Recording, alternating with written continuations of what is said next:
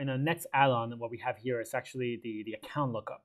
So this is more useful for something like maybe like a B2B company where your users or your customers will have multiple users under them. That is, your customer might be company A, but then company A will have 25 users actually using your product, let's say, right?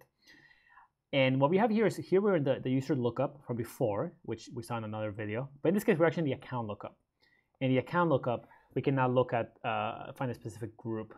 So we can eventually tie users under a group, like a group name or a group ID or account ID. Different ways of doing this, whether it's by code or maybe trying to integrate with Salesforce or something else.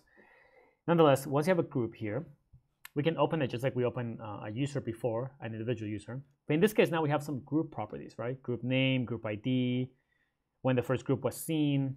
We can see how many users belong to this group, right? How many total events this group has fired, sessions. So we start to look at things as the group as a whole, right?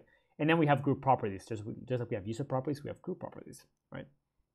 Account name, account owner, things like that.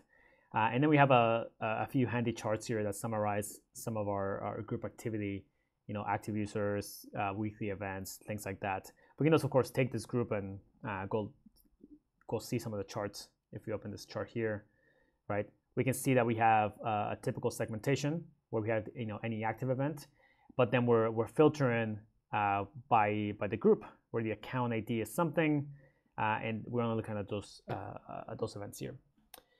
So using the account ID and using some of those group properties, we can then filter all of our charts to look at the account as a whole, right? How is the account as a whole performing, which is very useful for sales reps or product reps, product managers, and so on.